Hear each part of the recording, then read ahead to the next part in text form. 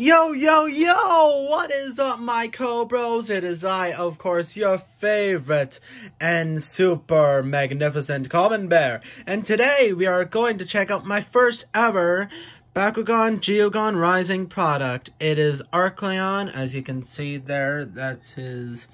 that is him in his full-on beast mode. And these Geogan are the modern version of modern-day traps of the legacy Bakugan line.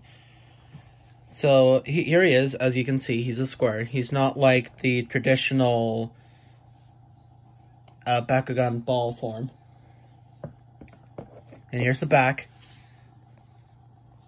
As you can see, you can go onto the Bakugan fan hub, and there he is, like when he's opened up. And it includes one Geogan, 2 ability cards, 1 gate card, and 1 Bakugan toy battling rule sheet. And as you can see, you can pop open, and that is the Bakugan action. And here are the others that you can get. So I'll be right back and open this for you guys.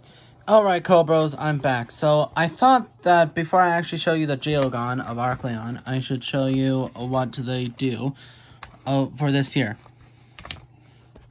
So, Geogans. Once each game, when a player is about to lose a brawl, if they miss their roll or have lower B power than the opposing Bakugan, they can announce a special Geogan summon. This means they will use one of their Geogans to substitute for that brawl by dropping it onto a gate from 1 card length up and use that Geogan's B power. So basically, it's basically a tag team rather than rather than the official traps of the legacy Bakugan line. So this is what it comes with. I already showed you the manual. So here is Arcleon. As you can see, for this year, we don't have Bakugears or anything. Instead, we have these, which they are not shaped like regular Bakugan. Here, I'll show you just another Bakugan. Now here's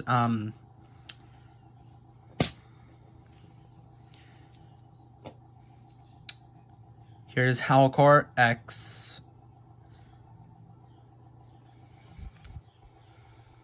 Now this was a fusion Bakugan in Armored Alliance. And as you can see, it had an original ball form. But these guys are gonna be different, and as you can see, they have translucent plastic all over, so that's how you can tell the difference. And plus, they aren't ball shaped. And before I actually pop open him, here are the cards. You got the Arcleon character card, which is not actually a character card. It is something that goes into your deck. So it's very so basically it is very random. And plus, I don't know if you guys can see it, but they have embroidery on the actual card, and I think that's really cool. And here's the ability card. Called Searing Strike. It costs 2 energy, and it gives you plus 400 B power. Now these Geogan, I believe aren't overpowered because they have like 900, and you can easily just like we'll punch that out of the brawl. But you have to do it by 1 card length, and since I'm holding my phone, I'm just going to do approximately 1 card length right there. On impact, there you go.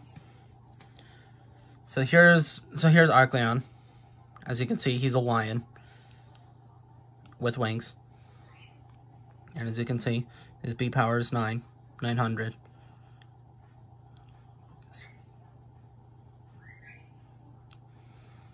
And as you can see, he has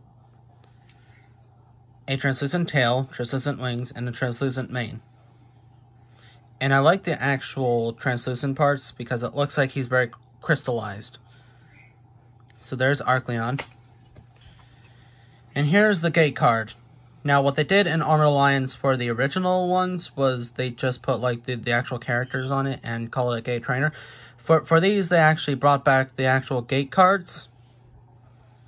And you can see right here how much you would get.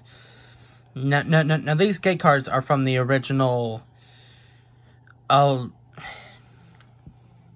These modern gate cards are from the actual reboot, but the original gate cards that these got these ideas from are from the Legacy Bakugan series. So I think that they are actually pretty cool. So there you go. That is what you get in a regular Bakugan Geogan Rising Geogan pack. So I hope you like this video. Like, comment, and subscribe, and leave me a comment telling